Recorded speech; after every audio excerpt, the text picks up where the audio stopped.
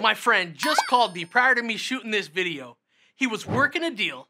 The salesman was $500 away on a vehicle, and the vehicle had a $1,000 Mini. You know what the salesperson offered to do? The salesperson offered to pay $500 out of their own pocket. They took the deal to my friend on the desk. My friend went, "Have you bumped your head?" Went out and closed the customer. Sometimes we are so eager to make the deal that when we get an objection, we just go into agreement mode. We go into believability mode. We go into you're right mode with the customer, but it's not just for show. We actually believe it. The salesperson at this dealership believed that this customer that was buying a $50,000 vehicle really wouldn't fork out the extra $500, and it took my friend about 2 minutes to close the deal. Remember, people are just testing you a lot of the times.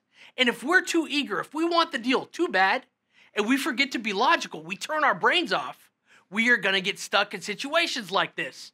The next time you get too worried about losing a deal, just go back to your steps.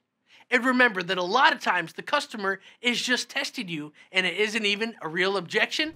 Keep your brain turned on to get those objections turned off. Drop us a comment, press like, hit subscribe for content daily. If there is a video you have been scouring the internet looking for in regards to training, let us know. We'll make sure we get it shot.